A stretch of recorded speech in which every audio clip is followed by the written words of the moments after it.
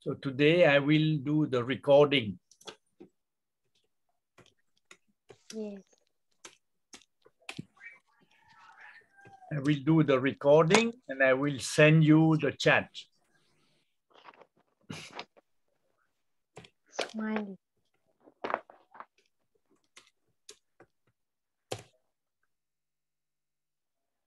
So after this lesson, you can read the chat and you can listen to the recording. Good morning, Cương. Ninh Việt Nam. Yes. Your second presentation was very, very good. Yes. Thank you.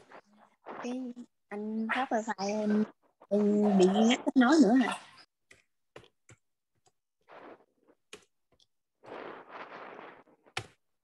Cương, why do you think the second presentation was better? Why?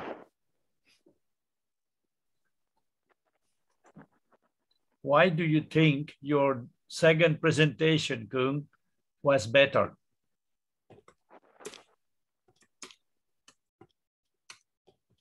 Cương ấy?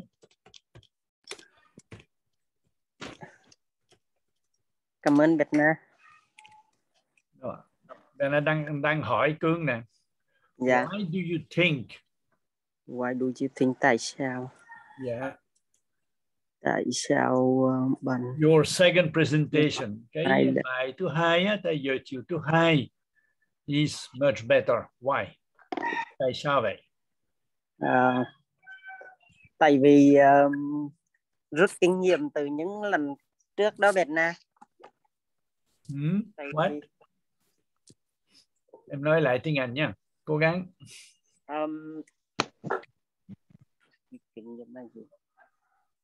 I work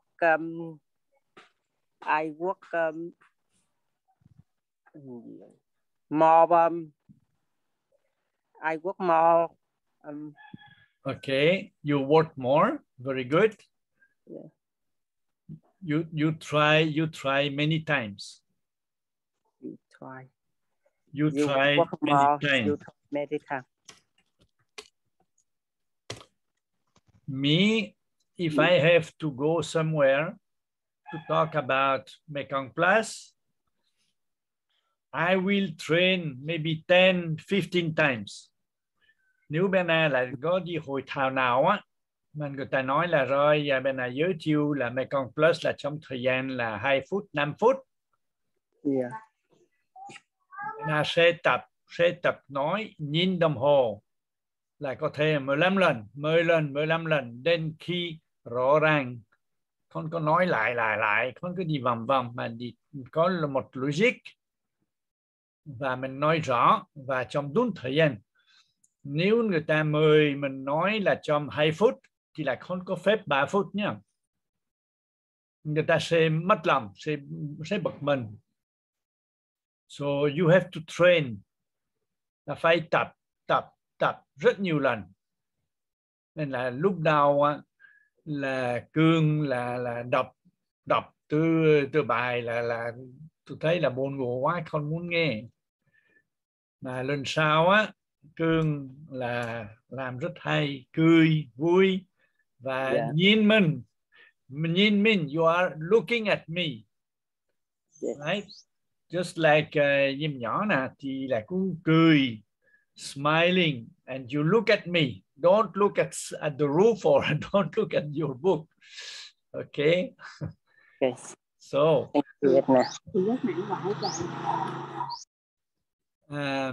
so who wants to try? Yang, you want to try again? Open your micro, please. Em phải. Okay, good. Yang, can you introduce yourself again, but better than yesterday? So you don't read, you watch at the camera, you smile, you speak clearly. Okay. Did you see the presentation by Cương? Giang. Bẹt Na hỏi là con gái nhiêu tuổi hả Bẹt Na?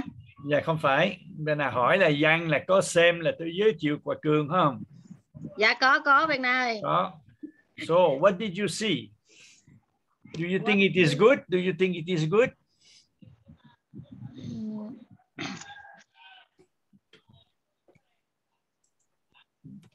Do you think it is good? Bẹt Na đánh lên rồi nè.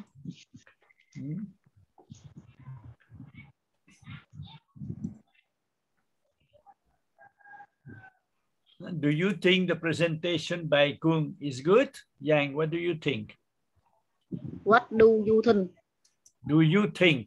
Yang là con nghĩ là phát biểu là tôi giới thiệu qua Cương là có tốt đẹp không? Dạ được Bẹt Na, tốt đẹp Bẹt Na. Okay, so yes, it lần is sau very rồi. good. Yes. Dạ, lần sau thì Cường hay hơn lần trước. Cười. Yes. Okay, so now I ask you to do it again.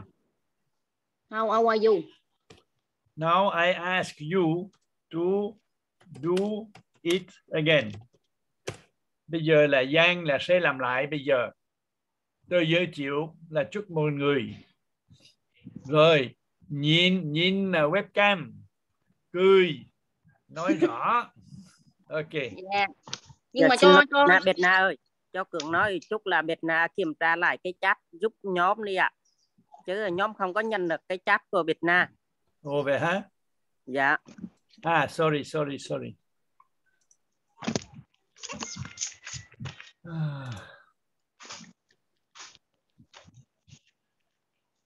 Okay, thank you, Kung. I copy again. Now, did you get it? No. Oh là, sai rồi.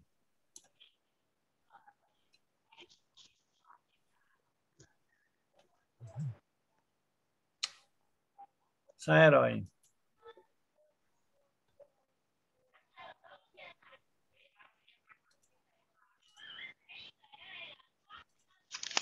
Okay, sorry. So now I think you should get it.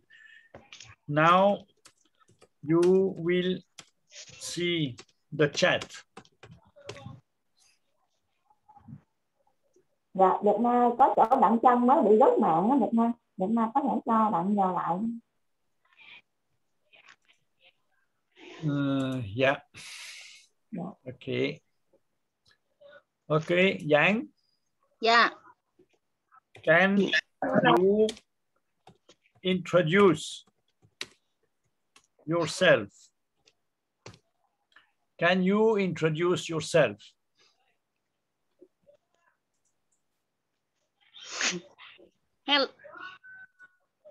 Hello. My name Giang. I am 30 years on.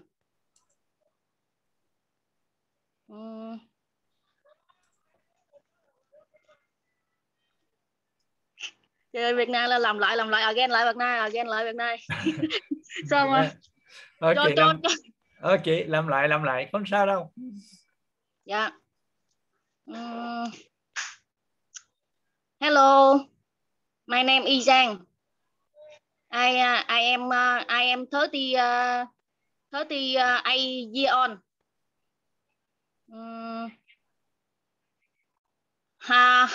I am from Hậu Giang. I have the đâu rồi? I have the trời sao?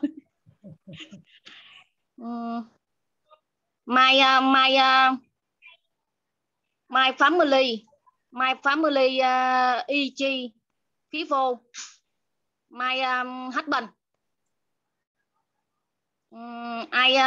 I work for Ánh Dương for 9 years. Được chưa Việt? Okay. Thank you, Yang. Yeah. Like this, it is much better because you are natural. Yeah. You are natural. Mình nói tự nhiên á. You are natural. Yeah, tự nhiên.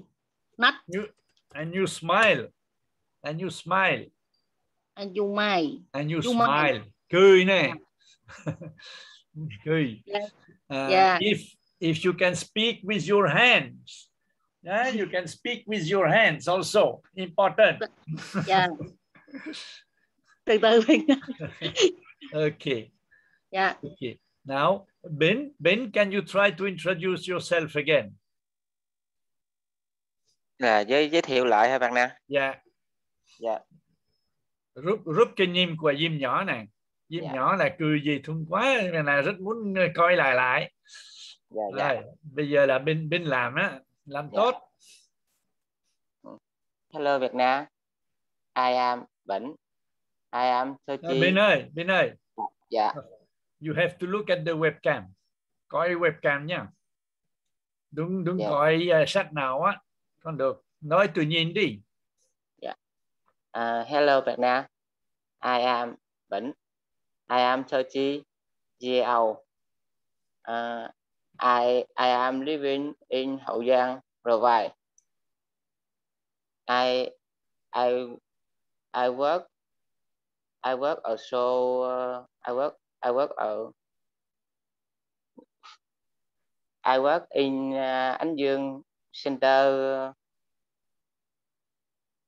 about 4 years. 4 years, okay. I work ở Pháo Sanh Ánh Dương. There are me family for people.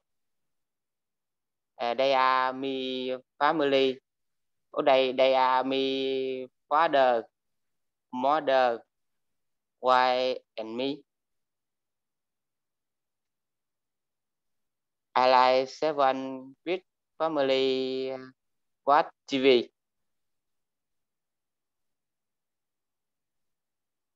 Okay. Yeah. Thank you for smiling. Thank you for smiling. Cảm ơn là bên là chiều cười. Yeah. Khi mình nói chuyện với người ta là mình nói là buồn. Đặc biệt là nếu mình làm công tác xã hội nó buồn. Không có ai chịu nghề đâu. Không muốn là quái đạo là muốn cõi chỗ khác á. Không? Yeah. So we have to be happy. I'm happy. Ben, are you a happy person? Are you happy person? Are you a happy person? Are you happy person? Are you a happy person? Happy person. Nghĩa sao? Ai biết trả lời? Are you a happy person? Cường trả lời nha Việt Nam. Theo Cường nghĩ thì là tôi thấy bạn vui vẻ hạnh phúc với mọi người. Yes, thank you Cường. So Cường looks to be a happy person. Cường looks to be a happy person. Như là Cường là người hạnh phúc. Yeah. Rồi, okay. Thank you. When I watched Diêm Lớn, when I watch Diêm Lớn, I think Diêm is a strong person. I think Diêm is a strong, người mạnh, nói to này, rõ nè, nói mạnh nè. Diêm Lớn thì là nói như vậy.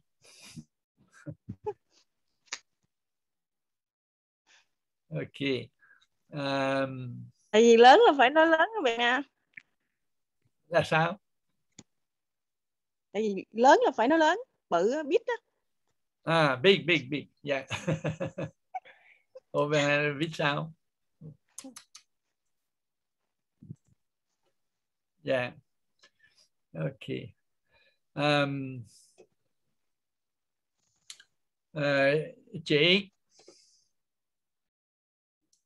Chị, what did you do? What did you do this morning? What did you do this morning? Chị, what did you do this morning?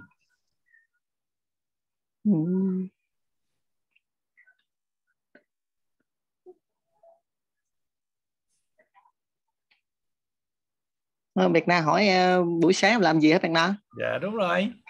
So chị, what did you do this morning?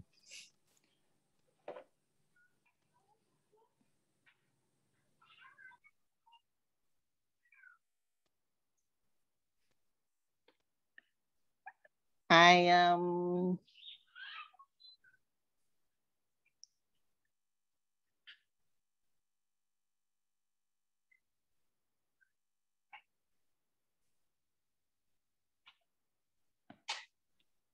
như là sáng em tranh thủ em coi lại từ vựng tiếng Anh đồ Việt Nam em không biết nói sao. Okay. Chị, do you drink coffee in the morning? Chị, do you drink coffee in the morning?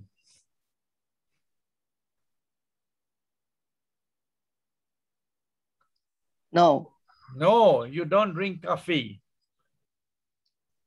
What do you drink? What do you drink?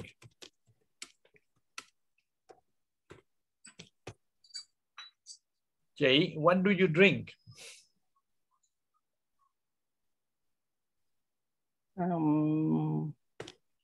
I drink Do you drink beer? no. No. Okay. So what do you drink? What do you drink in the morning? Green tea. Tea. Trà. You know, I drink tea. I drink tea. Yeah. Okay. Who drinks coffee in the morning? Who in our team today, who drinks coffee in the morning? Ben, do you drink coffee in the morning? Yeah. Yes. How many times? How many coffee do you drink in the morning?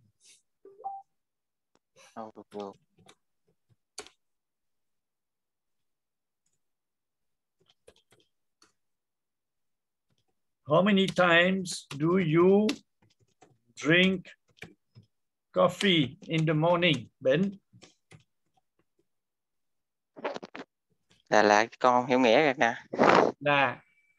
Là Ben buổi sáng á, thì là uống cà phê mấy lần? One time. Yeah, one time. I drink coffee only one time. One Do time. you drink coffee with milk?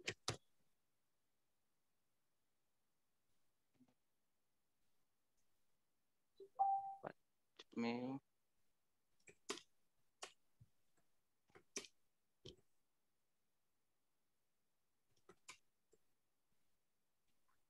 Do you drink black coffee? Or do you drink coffee with milk?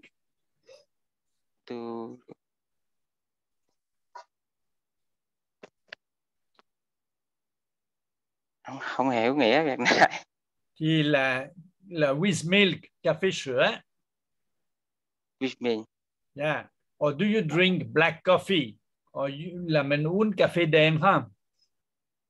With milk, cà phê sữa. Yeah. So Ben, do you drink coffee with milk or do you drink black coffee?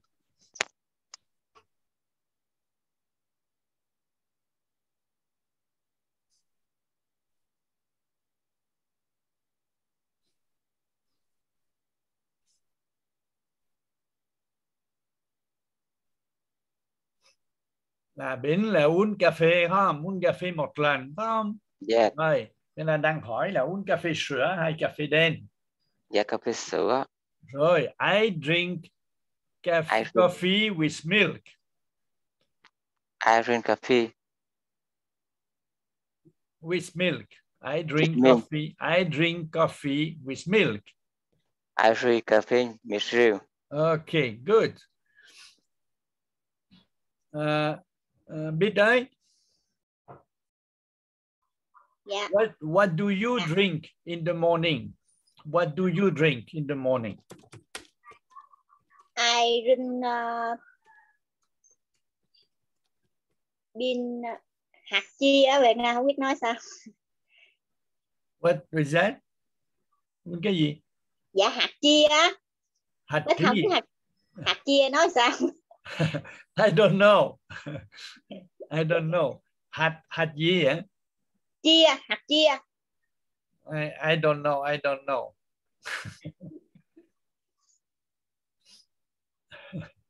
Okay. Dân buổi thì là uống gì nè, buổi sáng để uống cái gì? I drink coffee milk. Coffee with milk. Okay, good.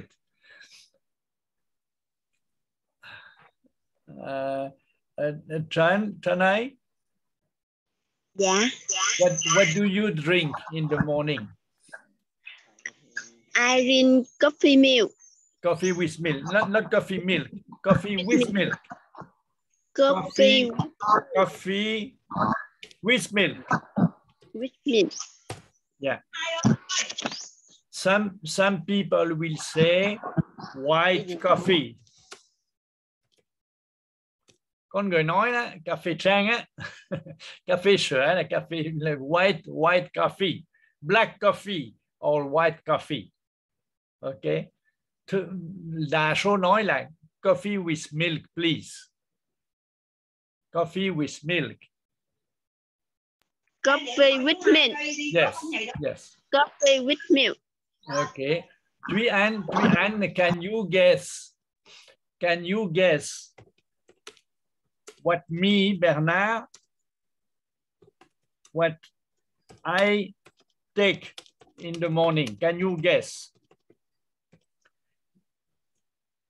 Là Thúy Anh là có thể là đoán không? Can you guess what Bernard takes in the morning? Can you guess? I can Bernard coffee with milk. Coffee with milk. How many coffee with milk? How many? One like Ben or more? One. One. No, I take two. No. I take two coffee. I take two. Yeah. What do you think I eat for breakfast? What do you think?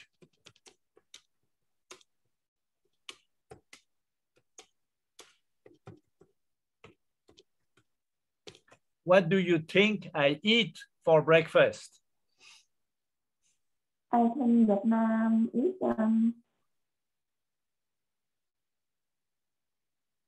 eat for breakfast. What's that? Là bánh mì với trứng. Bánh mì trứng. Okay. Yeah. Yes. Good. Who can guess? Who else can guess? Ai chưa nói nè.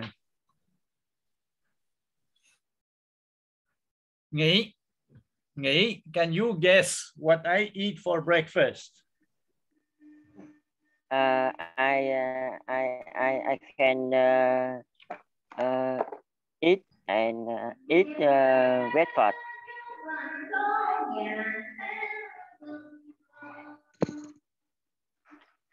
I can eat and get fat.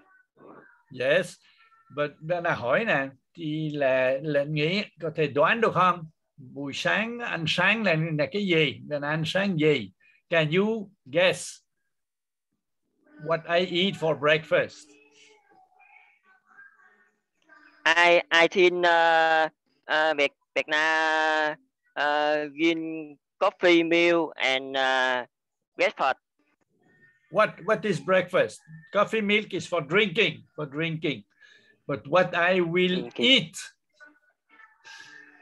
Do you think? Yeah.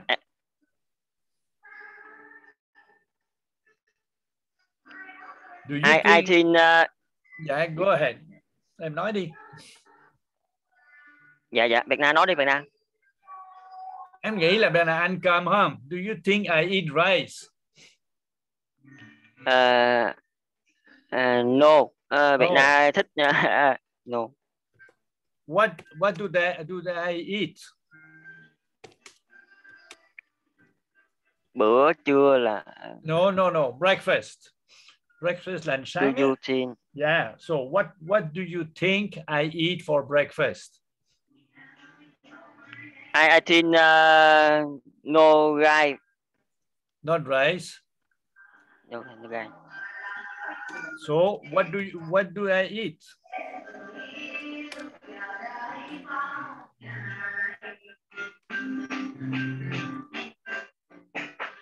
Hey. Dạ. What Not do I rice. eat? What do I eat? Yeah. Khi nào Việt Nam ăn cơm hả? Không phải khi nào. Khi nào là when. Dạ cái này what? What?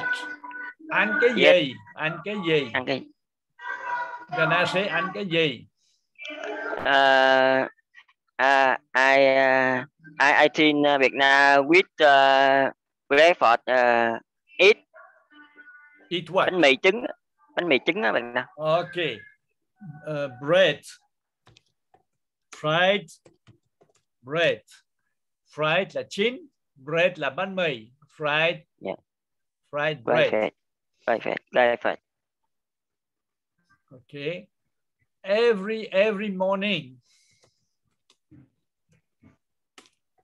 I want to eat one fruit. Every morning I want to eat one fruit. Every morning I want to eat one fruit. Fruit là fruit. trái cây á, trái cây. Yes. Vâng. Okay. Dạ. Là nghĩ.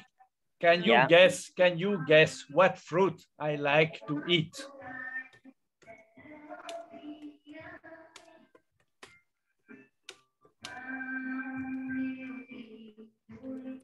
Nghĩ, can you guess what fruit I like to eat? Can you guess what fruit I like? Bạn có thể nghĩ có thể đoán được không? Là thích là ăn trái cái gì là lúc buổi sáng á? Dạ. I think Việt Nam like banana. Banana. Okay. Banana. Okay. Good. Yes. Cương, I think you know what kind of fruit I like. Lại là cái gì mango. I can think you like eat mango. Yes, correct. Me, I like mango. I like mango very much. I like mango. I like mango very much. I like mango.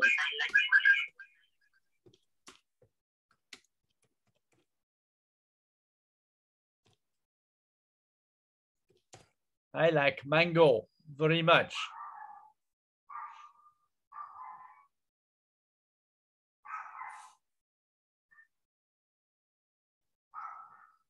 Thúy An. In the morning, you eat with your children?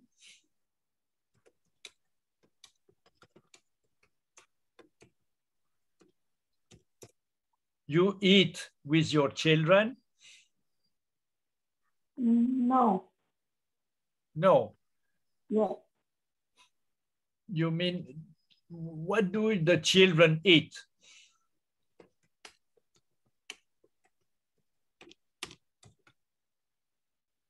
Buổi sáng á, what do the children eat?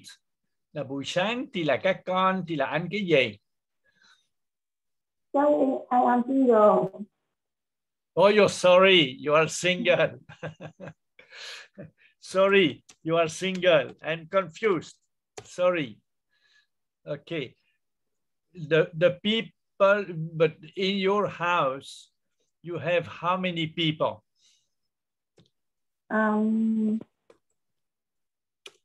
There are 7 people in my family. How many? 7 people. 7 people. Yes. In your family, you eat together? You eat together? Ăn sáng chung không? No. No. Yes. Where do you eat? I eat breakfast in my room. You eat in your room. Okay. Yes. You eat alone. Yes.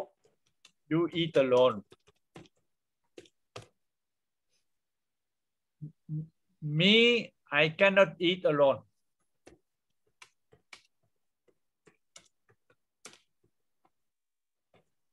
Me, I cannot eat alone.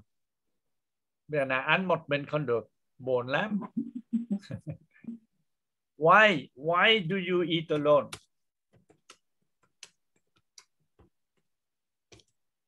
Why do you eat alone? Because I like it alone. Do you watch TV? Do you watch TV? No. No. I don't like watch TV. You don't like to watch TV. What do you like to do when you eat breakfast alone?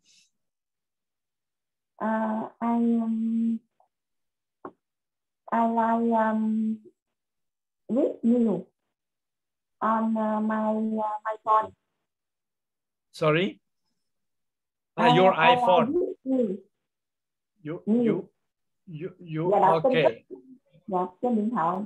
Okay. So you go to Facebook? Sometimes. Yes. Okay. Okay, good. Thúy An, do you have a boyfriend? Do you have a boyfriend? No, I don't. You don't have a boyfriend. Okay. Yeah. Maybe some boys think of you. Maybe some boys think of you. Có khả năng á, thì là nếu con trai là đang nhớ về Thúy Anh á. Đang... Không chưa luôn nha. Okay. Dung Bối, do you eat breakfast with your children? Bạn ăn sáng với những đứa con đó hả bạn nào? Yeah. Do you eat breakfast with your children? I don't know.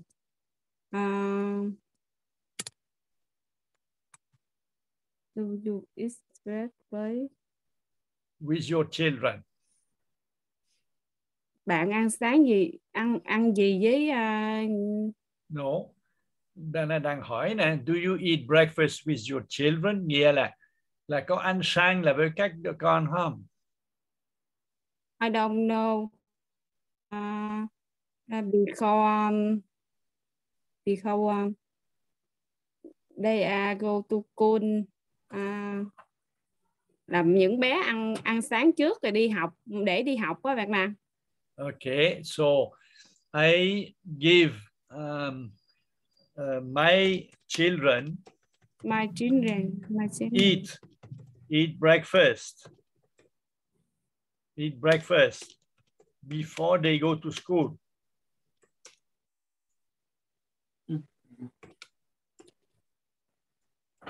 My children eat breakfast before they go to school. Yeah. Đó, My là children các eat- con là ăn sáng trước khi đi học, phải không? Dạ. Đấy. Mà nhóm bối thì ăn sáng là lúc nào? 7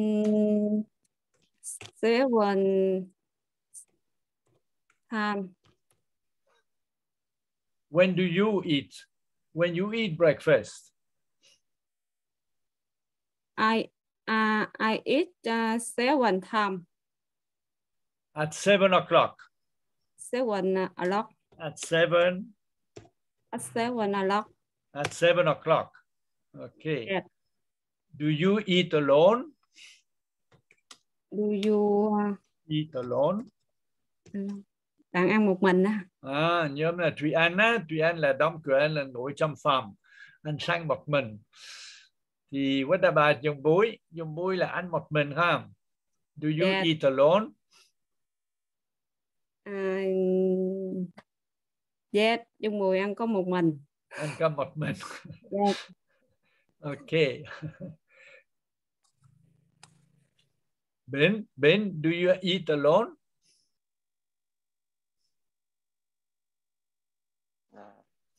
Ben, do you eat alone?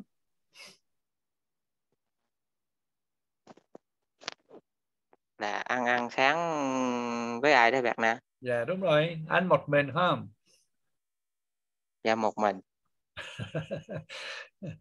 What do you mean? Ăn một mình. I eat alone. I eat alone. I eat alone. Okay. I eat alone. Yeah. Okay. Nghĩ. Dạ. So you have children. Sao bạn? Bạn Na đánh cho em xem. Nghĩ. You have children.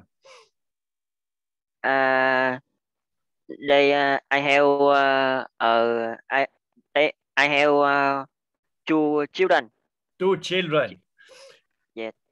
Do you eat breakfast with your children? Do you eat breakfast with your children? No. Because Nghị go to work, làm công chuyện gia đình đó, bạn Na, cho mấy đứa nhỏ ăn trước. So you eat before or the children will eat before?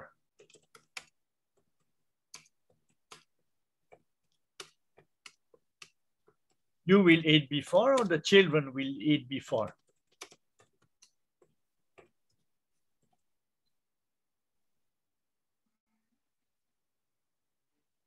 Bạn có ăn sáng trước như thế vậy? Yes, có. Có khi sometimes, thỉnh thoảng. Sometimes what? Sometimes, thỉnh thoảng có ăn trước các bạn nào. Sometimes before. I will eat before. Sometimes I will eat before. Sometimes I will eat before. Sometimes I will eat before. Yes. Who will give breakfast to the children? Who will give breakfast to the children? I sẽ lo cho con ăn này. Who will give breakfast to the children? My wife. Your wife will give breakfast to the children. Yeah. Okay, good. You see, in French culture,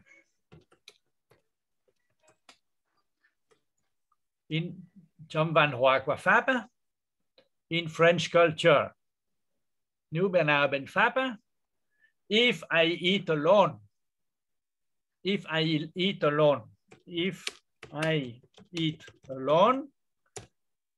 that means that means là có nghĩa I am very angry. Nếu bạn ăn một mình. In French culture, if I eat alone means I am very angry. Bực mình lắm, giận lắm thì là mới ăn một mình được. Yeah. Okay. Yeah. Trần, what about you? Are you angry in the morning and you eat alone? Trần, can you answer? Anh ăn một mình không? No. Are you angry and you eat alone? Dạ no. No, you are not angry. but you eat alone or you eat with your children? Bạn có ăn sáng với trẻ không? Do you eat alone? Do you eat alone? Bạn ăn sáng một mình hay là ăn sáng với người biết? Sometimes with the children. Okay. Sometimes you eat with the children. Sometimes with the children. Okay. If you go to work, Nếu bạn you go to work. If you go to work, nếu đi làm á. Dạ. Nếu đi làm, who will eat with the children? If you go to work, nếu Trân đi làm á, ai sẽ lo cho con? Who will eat with the children? Bà ngoại là sao ta? Thì nó mẹ tôi thì My mother. My mother. Okay. My mother will eat with the children. My mother will eat. My mother will eat. My mother will eat with the children. My mother will eat with the children. Mother will eat with the children. My mother will eat with the children. Yes, very good. In France, you know, when we eat, we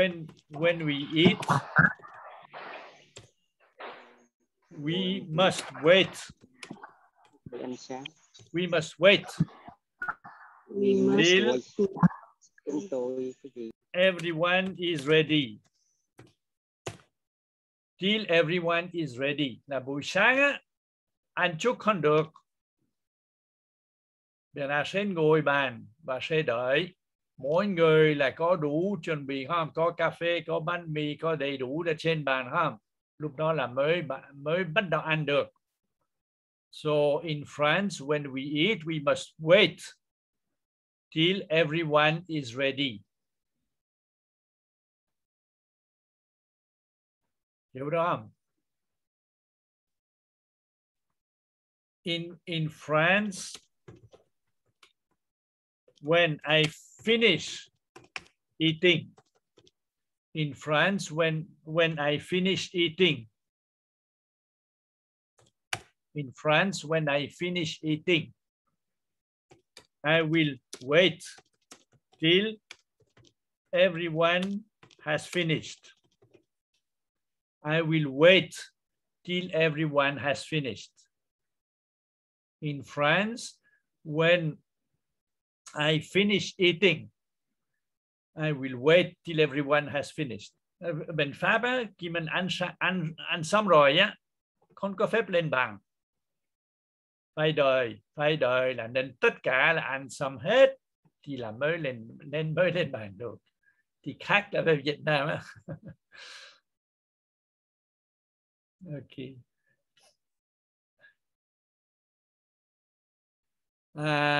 Biết.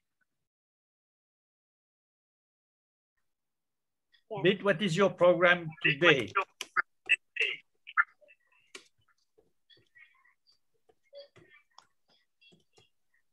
What is your program today? Bit, what is your program today? Bạn làm chương trình thì Hôm nay bạn làm gì?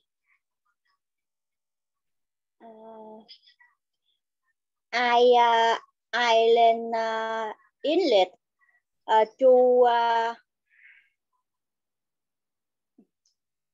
chu thai. 2 times. Em nói sao? What is your program today? What will you do?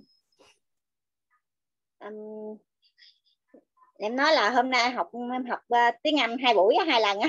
Oh, I will study English 2 times. I will study English 2 times today. I will study English 2 times. I will study English 2 times. 2 times. Okay. 2 times. So this morning you study English with Bernard, and the second time you will study English with home.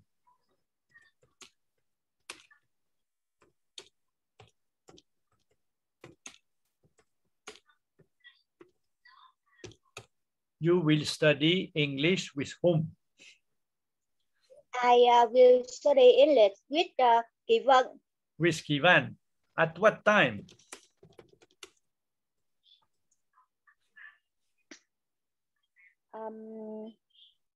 It's 3 p.m.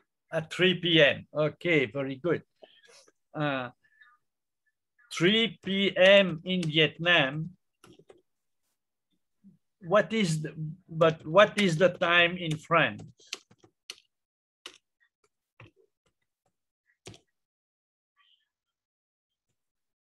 If 3 p.m. in Vietnam, what is the time in France?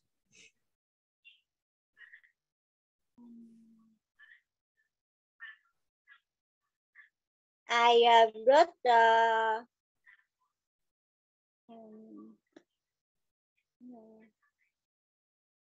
12 a.m. 12 no. 12 a.m. là 2 giờ khuya nè.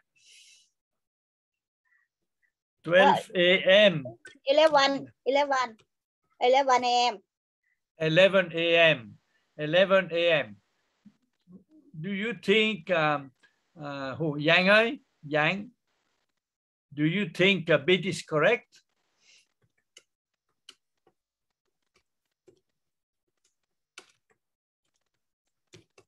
Do you think bit is correct? She says 3 p.m. in Vietnam is 11 a.m. in France. Do you think bit is correct? Giang trả lời nha. Yeah. So if 3 p.m. in Vietnam, what time is it in France? What time? Yeah, what time is it in France?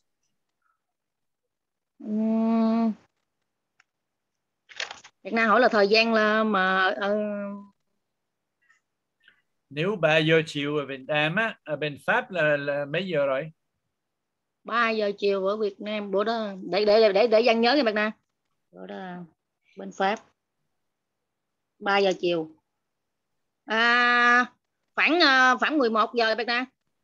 11 giờ. Ben, what do you think? Is it 11 o'clock in France? If 3 p.m. If 3 p.m. Bữa đó 12 giờ. 3 giờ. Trước đó. 3 giờ Việt Nam. If 3 p.m. in Vietnam, then what time is it in France?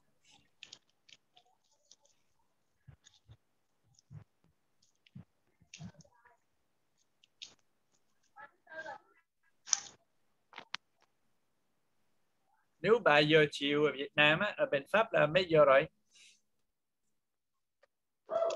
Khoảng này em cũng không rõ nữa việc này. Là Không biết. Giang nói lại nha Bạch Na. Diêm nói đi. Bữa đó học là khoảng 5 giờ rưỡi thì Kỳ Vân nói là ở bển là 12 giờ. Lúc 5 giờ chờ là khoảng 10 giờ Bạch Na. Dạ, đúng rồi. 10 giờ. So it will be 10 o'clock. 10 o'clock. Yeah. So, Bernard hỏi Diêm lên nè. Dạ, So Bạch Na. now in Vietnam it is 8:45. Now in Vietnam it is 8:45.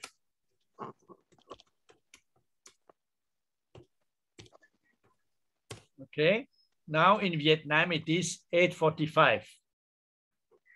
Yeah. What time is it in France?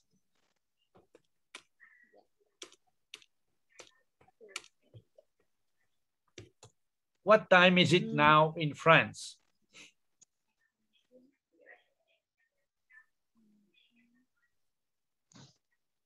Giang nãy chị Giang nói chênh lệch mấy giờ là chị Giang?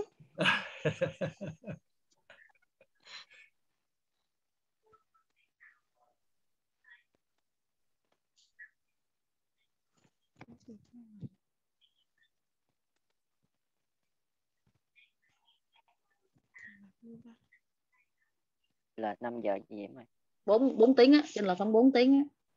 5 tiếng. 5 tiếng. Yeah. So now in France it is 3:45. Now in France it is 3:45.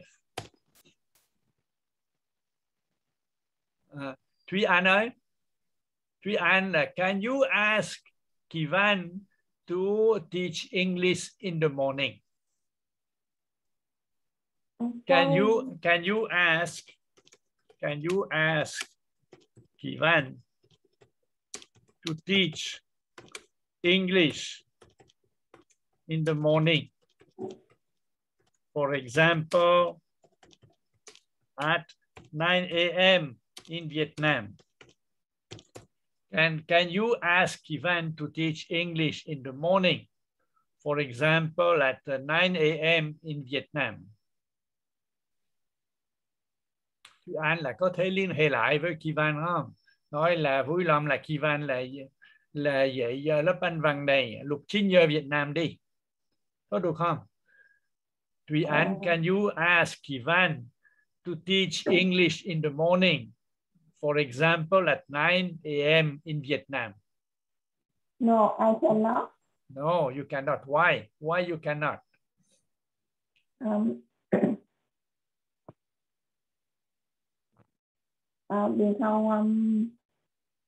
Because now in run in the evening. Now Kivan is in the evening. Yes. Correct? Is it correct? Nghĩ ơi. What time is it? What time is it now in France? It's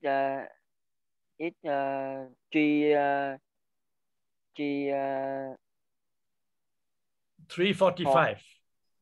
4:45. In the afternoon or in the morning? In the afternoon or in the morning?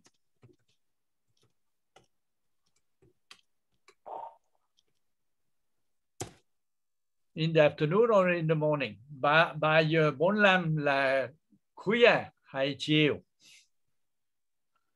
Dạ, 3 giờ 45 khuya ở Việt Nam. Khuya. Okay. Afternoon. No. Khuya. France is always 5 hours behind. France is always 5 hours behind. Là France là luôn luôn là 5 tiếng sau mình. Không phải chục mình, sau mình. Dạ. Okay. So, Thúy An, can you ask Kivan to have an English class at 9 o'clock in Vietnam?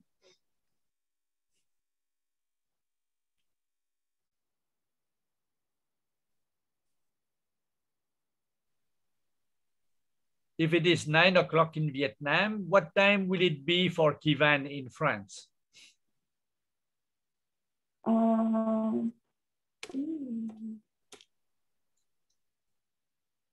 If it is 9 a.m. in Vietnam, what time will it be for Kivan?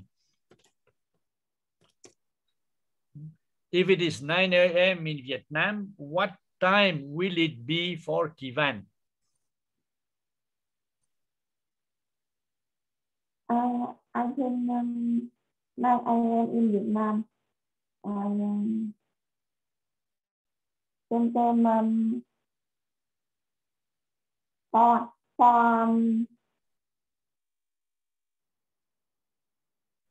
o'clock in Iran. 4 o'clock in the morning or in the afternoon? In the morning. In the morning. Okay. So Kivan will say, sorry, I cannot at 4 o'clock. I sleep at 4 o'clock. I sleep. Kivan will say at 4 a.m. I sleep. I cannot teach English. Yeah. Okay. If you Việt Nam cho Diễm hỏi Việt Nam. yeah, Vậy là nếu mà Kỳ Văn thức dậy rồi á là lúc đó là mình buổi trưa hả Việt Nam? dạ đúng rồi. Đúng rồi. Kivan là tụi bạn đã biết đó là usually Kivan gets up at 10 a.m. or maybe 9 a.m. Kivan gets up at 9 a.m. At 9 o'clock. So in Vietnam, Diệm Lánh là có thể tính là sẽ mấy giờ ở Việt Nam này?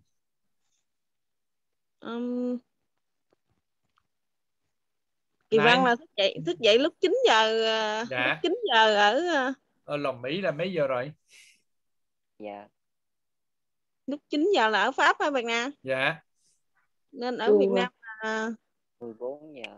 1 giờ. 2 giờ chiều. 2 giờ chiều rồi. 2 giờ chiều. Okay. Kivan will say, oh, sorry. I can teach you at 5 p.m. in France. Kivan will say, oh, sorry. I am free. I can teach you at 5 p.m. in France.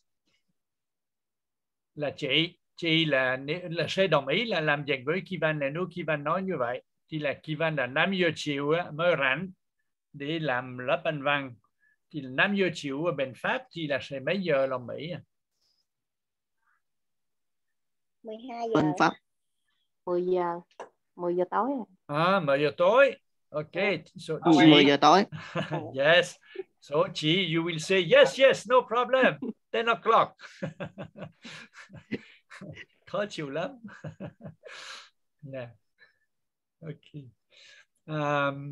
Okay. When will we have a new English class? Duy-An, do you know when we will have a more English class with Bernard? When is the next English class with me? Cho thời gian đi. When is the next English class with me? I can next week. Next week? When on Tuesday? On Tuesday, Yeah. 8 a.m.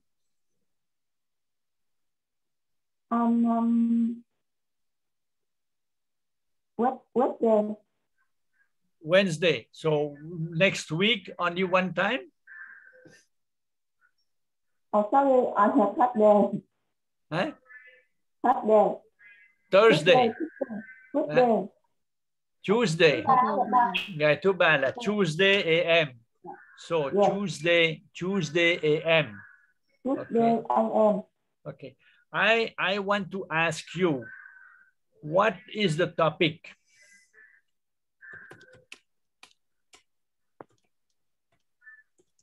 What is the topic? Mình sẽ làm về chủ đề gì? Các bạn lại góp ý đi. What do you propose?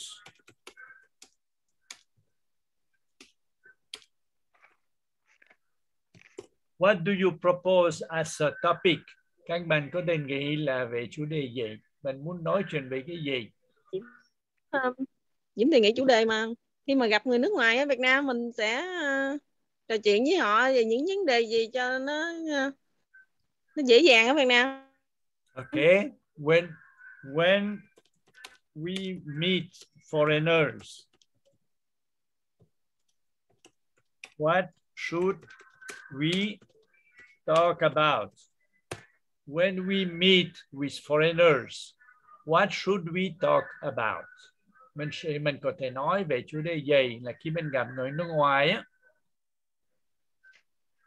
Okay. So do we want to discuss about this topic proposed by Jim?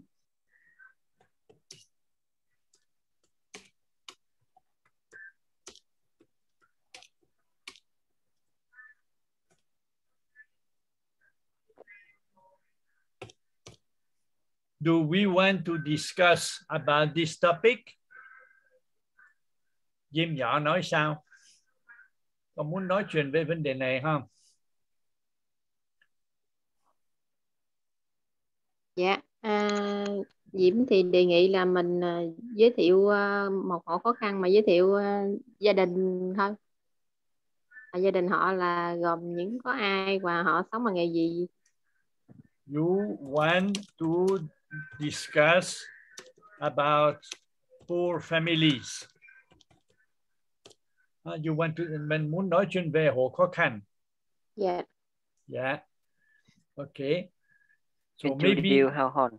Yeah. Ai nói? Nghĩ. Yeah. Introduce how hon. Sorry. Yeah. Introduce how hon vậy nè. Introduce how hon. Giới thiệu hộ gia đình. Okay. Introduce. We want to introduce a poor household. How to introduce a poor household? Household. Okay. Yes. Household. So maybe we can do like this. You go. You have a visitor. You have a visitor from a foreign country. You have a visitor from a foreign country. You have a visitor from a foreign country. Mình đi xuống cộng đồng là bên người nước ngoài á, nên người này là ngồi sau mình. Mình đi thăm. We visit a poor household. We visit a poor household and we will introduce this poor household. Okay? We will introduce this poor household to a foreigner, to a foreign visitor. We will introduce this poor household to a foreign visitor. Okay? Dung Bụi làm được không? Cái câu sau Việt Nam nói là Dung Bụi không hiểu. To a foreign visitor. Foreign visitor means là khách người nước ngoài. Visitor là khách, người đến tham quan á. Foreign là người nước ngoài. Yeah. Okay. So, Dung Bụi, can you do that? Can you introduce a poor household to a foreign visitor? Dung Bụi là có thể là giới thiệu là một nhà hộ khó khăn nào đó to a foreign visitor. No English. Not in English? No English. Okay, you will try. So for next week, Tuesday, we will have an English class again. Each of you, okay, each of you, mỗi người each of you, mỗi người will introduce one poor household in 2 or 3 minutes. Okay. So for next week, when we meet again on Tuesday, nói về hộ khó khăn gì hai là ba mình sẽ chuẩn bị trước nha, giống là mình đã làm qua Zalo đó, mình sẽ thu âm hình của mình á, rồi mình sẽ làm một cái clip á, như là mình đi xuống cộng đồng, mình giới thiệu là một hộ khó khăn cho một người nước ngoài, cho khách người nước ngoài. Ok. Yes. Trong thời gian là khoảng 2 phút 3 phút thôi. Okay. Yes. So please remember, you cannot do like this, you know, blah, blah, blah, blah, blah, blah, blah, blah. No. You have to smile. You have to smile. You have to think that the visitor will be happy. He is happy to visit with you. If you say blah, blah, blah, blah, blah, blah, blah, then say, oh, enough. I want to go back to my country. No, you will introduce with a big smile. You will speak and watching at the webcam, at the camera. Okay. Mỗi người hiểu rõ không? Dạ hiểu. Okay. Việt Nam nói là đừng có nói nhanh quá, phải không vậy các bạn? Nói là phải nhìn vô webcam. Mình phải là be natural. Vui vẻ, cười nhìn camera. Be natural. Look to the webcam. Smile. Okay.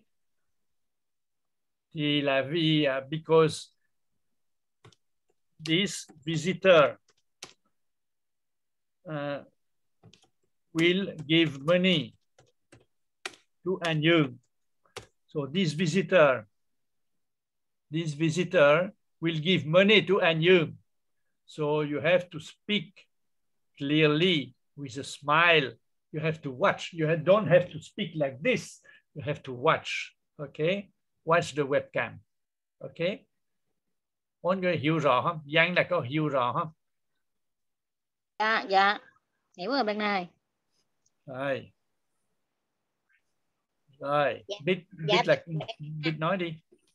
Dạ, cho Bích hỏi là như là mình quay là mình ngồi trước camera vậy mình giới thiệu hay là mình phải đi ra cái cảnh? Thôi là mình ngồi trước camera đi. Dạ là ngồi giống vậy ạ. Dạ đúng rồi, giống vậy thôi. Được không? Trên coi to quá rồi thì là ok rồi. Okay, good. Okay, well, thank you everyone. Thank you Vietnam. Okay. Thank you Vietnam. Have a good day. I will send you the chat and the recording. So if you want to listen again, you can listen to the recording. Và nó sẽ gửi cái record là cho Thúy Anh á, thì là vậy sẽ gửi chat luôn, nên là các bạn lại có thể nghe một lần nữa. Rồi, ok. Rồi. See you again. Cảm ơn. Goodbye.